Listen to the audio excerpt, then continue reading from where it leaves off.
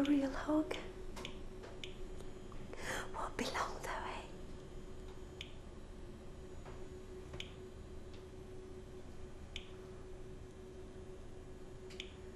Now listen, I'll take you to see your mum this afternoon in hospital.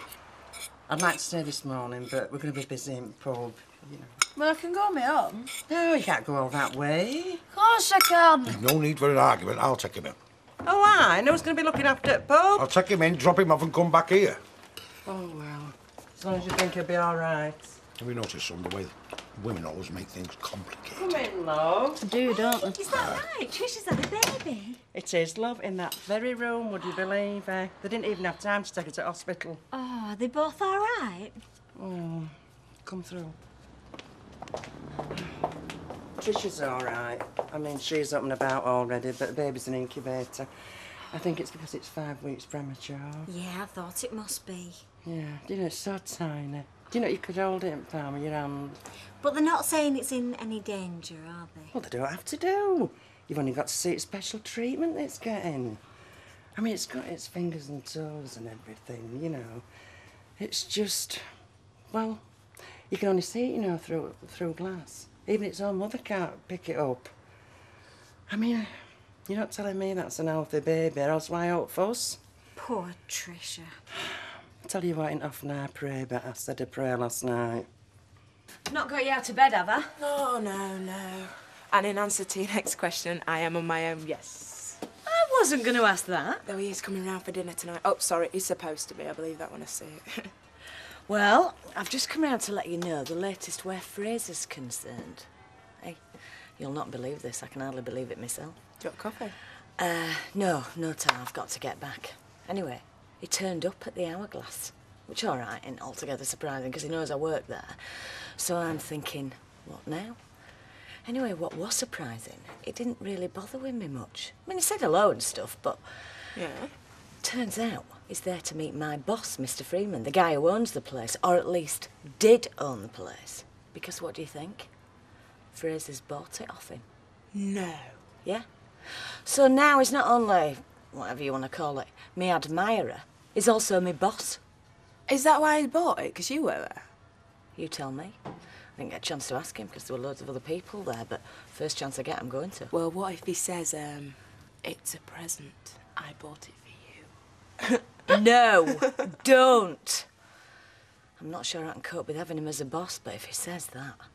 Yeah, little thing. Do you know, it's no bigger than a bag of sugar. Oh. There's nothing actually wrong with it, though, is there? Well, it's premature. That means it was born before it should have been. Yeah, I know what it means. You see, men don't think about these possibilities, do they? They think they come out all nice and cuddly and healthy. Yeah, well, our chap might know, because he's been taking Jamie. Well? Well, what? Well, how is he? Hey, what do you think? Well, I don't know. I've just took Jamie off, pointing him in the right direction. Anyway, you'll find out soon enough for yourself, won't you? You know, he's rubbish. In fact, it's worse than rubbish, because normally, out that's rubbish, you can chuck it away. Hiya. Hi, Judy. Can I have a pint, please? Yeah, sure. Hi, Curly. Hiya. Can I get you one? That's very kind of you, Ken. Yes, I'll have a pint. So, 2 pints then? So, how's life treating you? Terrible, you don't want to know. Oh, no, if you don't want to tell me. I've been stabbed in the back, I've been betrayed, I've been let down, and I've been finally dispensed with. But apart from all that, well... Hiya. You not out walking today, then? I wish I were. Hi. Not yet, Tara. I've got some work to do first, but I've picked up another one of them sponsor forms. For the jump? Yeah. Good for you. I've got to get a move on there. I've hardly got anybody so far. Well, I don't want to be in competition, but can I leave this on the bar over lunchtime? Of course you can, yeah? I'll tell you what. I'll just get the ball rolling. Excuse me, gents. What would you rather do, jump out of an aeroplane or sponsor somebody else to jump out of an aeroplane? Sponsor somebody else to jump out of an aeroplane.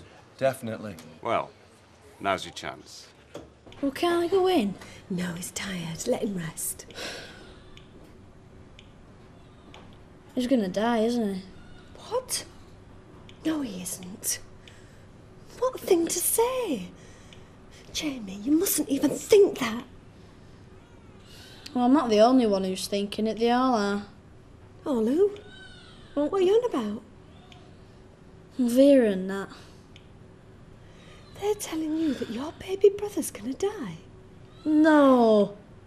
Well, they've been, like, saying things when they think I can't hear them. Well, you must have heard wrong. He's been born early, that's all. And he's little. A few days in there and he'll be like any other baby. And how long's it going to be before they bring the baby home? I don't know. But it sounds of it, it's going to need a lot of looking after when they do. 85, so.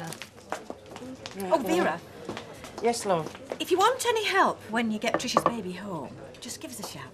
Oh, that's nice of you. Well, I was going to ask you for an increase in my hours anyway, so it's come at a good time. Beg your pardon? Do you mean you won't pay in? Well, of course I will. Yeah.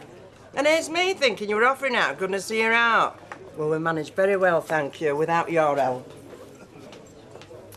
Well, it can't be a bed of roses now, Ken, can it, being a teacher?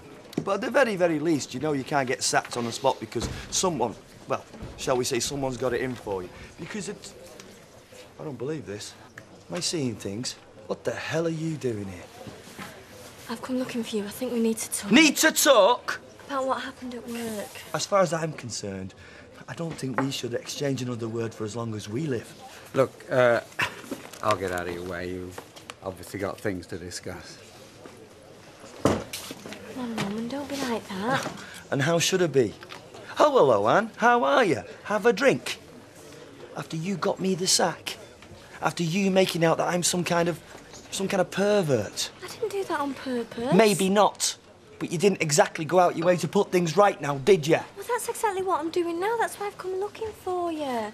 Providing. Providing what? What? Providing what? What's the condition? Because there's bound to be one, so what is it? That I move back into your little house?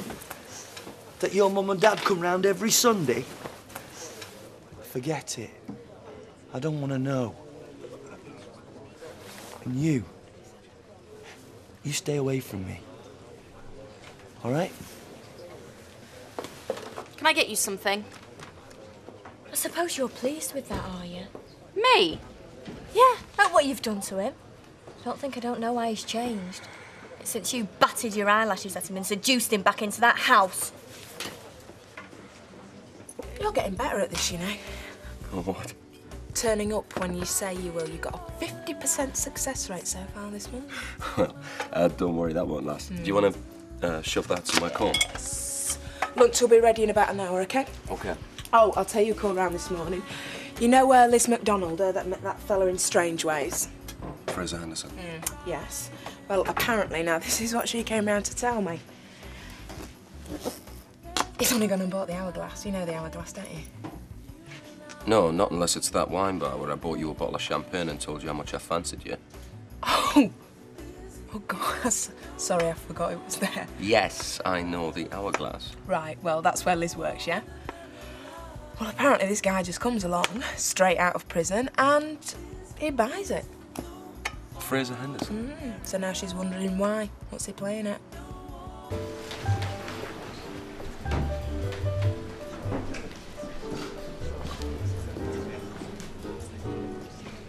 Hi. Hello. I gather Sunday isn't our busiest day. No, we're usually very quiet as a rule. Well, never mind. It gives you the chance to ask me why I bought this place. You're wondering, is it because you work here, or could there be another reason? You see, I can read your mind. Then you won up on me, because I certainly can't read yours. No, you've got nothing to worry about. I bought this place as a business proposition. Well, business and convenience. I've been out of action for some time, as you know, and now that I'm back, I need somewhere that's mine, where I can entertain and conduct business. Thank you for leading me to the ideal place. I didn't do it on purpose. Well, even so, I'm grateful. And I won't be interfering. You're still the manager. I'm just the owner.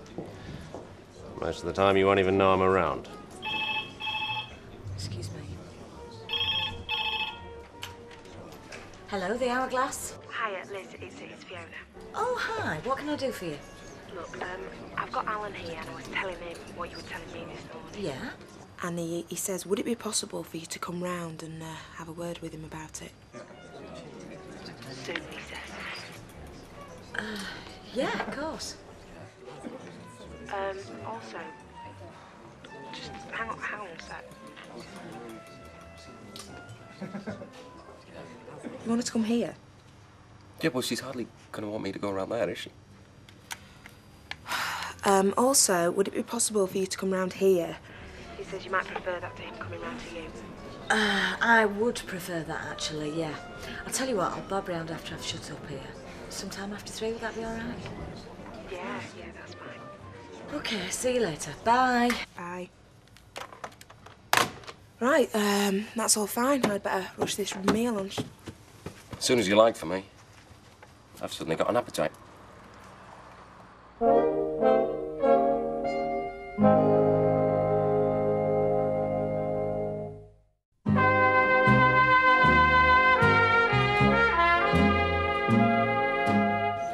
Go on, I'll put myself down for a couple of quid. Have you got a pen? Yep, there we go. Yeah. What happens if you don't manage to land in one piece? Do I still have to pay up? No, but you have to contribute to the reef. Yeah, all right. Well, it was cheap enough, wasn't it? Yeah. Well then done, lad. Parachute jumping. Oh, you're doing some, are you? On my head, it's like. I'm not that daft. Are you still doing food? Yeah, just. Oh, did you see we've been decorating? We forgot the time, didn't we? Decorating where? A flat over the shop. Bill's moving in. I'm very choosy about my colours. Affects my mood, you know. What's he talking about? We just bought what was on special offer, never mind the colours. So what are we having then? Here you are. Hello, I wasn't expecting you back till tonight. Oh, I'd had enough. In fact, I've had enough of conferences altogether. I'm going to start making excuses and sending someone else in my place. Right, well, do you want me to get you a drink or should we move next door? It's up to you. Move next door, I think. Right. At least there we can be guaranteed a bit of privacy. Oh, you mean Deirdre isn't due for a visit? Don't remind me. Thought I might go and have a look at Trisha and her baby later. Would you fancy to come in? No, I wouldn't know what to say to her. Well, you don't have to say all that stuff like, isn't he lovely? I think he has a look at you. No, I mean, until we know how it's going to turn out. I'm pathetic, I know I am. No, you're not. It's different for me. I'm not planning on having any. I was a delicate child, you know. My mother always said they never expected me to see my first birthday. Mind you, I mean, the technology today is a different world, isn't it? So how are you feeling yourself, love? Oh, tired. But that's not, is it? I just want to get him home. Yeah, of course you do, love. So, what are we going to call it? Rover, because we were born at the Rovers. Hey, yo. Joke. Yo, we can do without jokes like that. No, I haven't thought of any names. I suppose that's with him coming early and that. Well, there's no rush, love. Let's just wait and see, you know, if... Well, what she means, love, is take your time. Because no matter what name you stick on him, he's going to have it for the rest of his life, isn't he? So you've not been home yet? No, I wanted to... I didn't want to come home to an empty house. I wanted to come home to somebody. Yeah, I know the feeling. So I came straight here. I hope you don't mind. No, of course not. No regrets, then? No. You? No. I was thinking, wouldn't it be wonderful if we walked into tomorrow's assembly holding hands? Oh. I'd say, good morning, everybody. Doesn't Mr. Barlow look gorgeous? Then I'd give you a kiss and announce the first hymn. Well, that would be the end of the world as we know it. Oh, the honours boards would fall off the walls, the trophy cabinet would shatter into 1,000 pieces. The whole school would self-destruct. Yes, I think it would be wiser if we... Yes, kept this our little secret? Yeah. I think it would. So, we're getting back, or we're going to stand here supping all afternoon? We'll get back. He's a terrible slave driver, you know. She loves it, really. Oh. See you later. Bye. See ya. Will you put me another pint in there, love? Right. Oh, just a minute. Any news? No, not fresh. No, I've just brought Jamie home, left out a little bit of company for Trish, you know. Is there any restrictions on visiting? I just thought I might go down. No, not as no, you go down. Delighted to see you. I'm going for the both of us. Thanks. Soldier, I'll be back. 2 pints, please. I had a proper look at that sponsor form you left. Oh, yeah? And I thought Des might like to. I think you might, yeah. You going to do this parachute jump, then? Me? Yeah, I said I were. Only after I made it impossible for you not to. Yes, you did, didn't you? Which is why I've been repaying the compliment. Yeah. Name of jumper, Desmond Barnes. Oh, no. And you've managed to collect a few sponsors as well. You're joking, mate. You're not getting me up there. What about all these people? What are they going to say when you back out? They can say what they like. I tell you what, you jumped twice. Once for yourself, then once for me. Oh, I don't think the rules allow that, do they? No. See, I mean, it was born 5 weeks sooner than you thought it was going to be. Yeah. Ooh. Well, you know, that makes me wonder. What? Well, she hadn't given them wrong dates in the first place. Oh, what, made a mistake, like? No, on purpose. So that she could make out it was your Terry's, when in fact, she was 5 weeks up the spout before she even met him. God, what's she want to do that for? Oh, come on, Jack, wake up. So that she could con you and your Vera into giving her board and lodgings. Very successful it's been and all, hasn't it? No, I mean, the doctors have said it was premature. Well, they've said that to you. They've come up to you and said... Oh, no, they haven't said it to me, no. No, but they told Tricia. Yeah, that's what she's told you. I'll put money on it. That kid isn't premature. What that kid is somebody else's.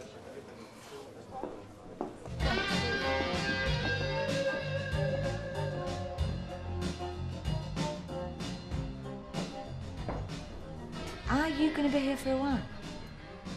You know, I did a course on accountancy when I was inside. I thought it might come in useful. Is it doing? Well, maybe I wasn't in long enough. Maybe I'm going to have to go back and do part 2. But yeah, I'm going to be till Kingdom Come.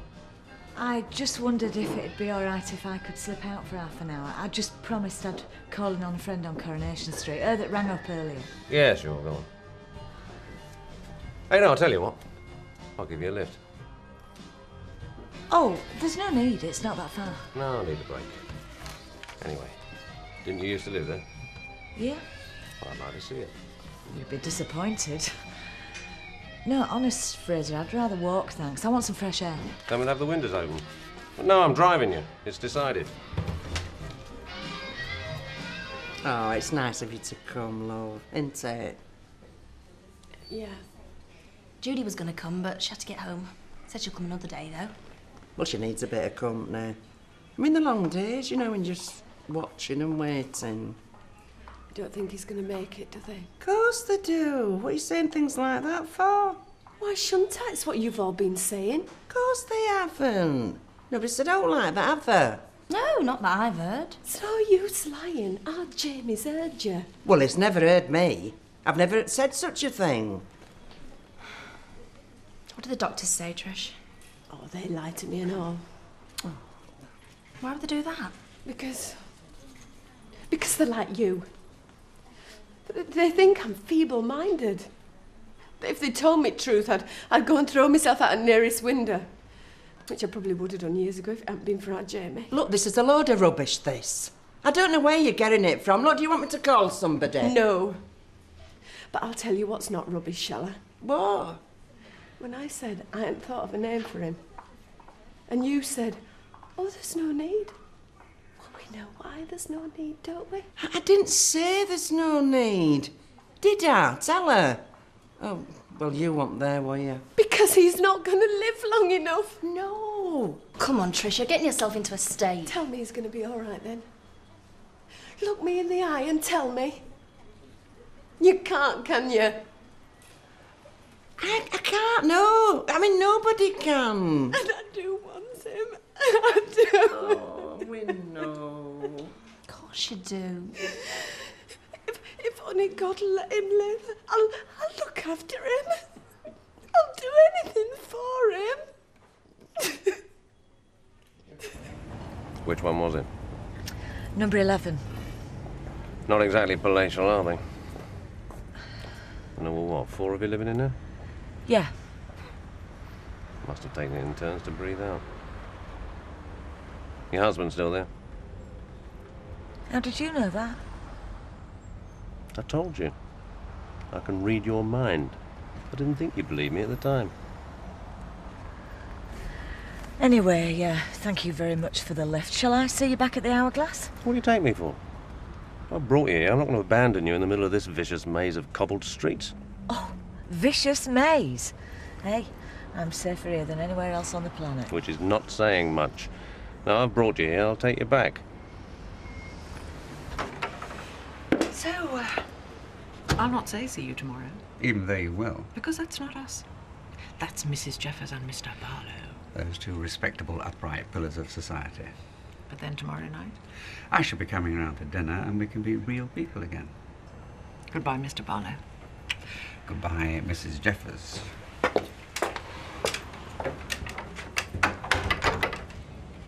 What, he's here now? Yeah, he insisted on driving me. I couldn't stop him. Hey, don't let him see you. He won't.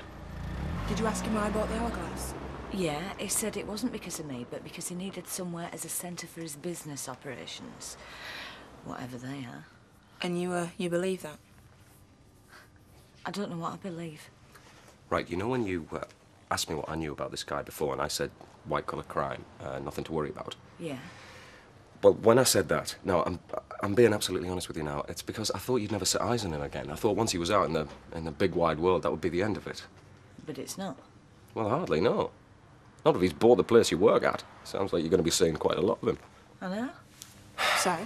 What I said before wasn't the whole truth. Fraser Henderson is a dangerous man. Oh, wonderful. Not necessarily towards you. I'm not saying that. Well, what are you saying? I'm saying think about Steve, your son, Yeah, I know, Steve is. who's still in the nick. Still, you know, vulnerable. So what can I do? Yeah. Just don't go out of your way to antagonise Fraser. And keep me up to date about what's going on. Right. Well, I'll try. Right, I better go before he comes knocking on your door. Look, let him know if you have any problems. Yeah. That's my I number. will. You can ring me anytime. Okay, I'll see you later. See you. What's going on? What? There's more to this, and I know there is. You were up to something.